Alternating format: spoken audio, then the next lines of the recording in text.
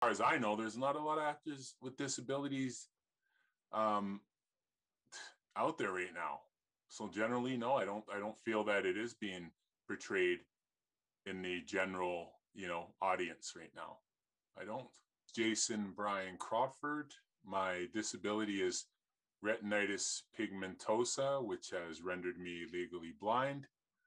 And I am a actor and a hip hop artist, so an entertainer. I would just recommend that the industry just be it's way more open, just open, and I wouldn't say overly accommodating, but you have to have empathy. The thing is, just have empathy for the disability or the ailments that the person's dealing with.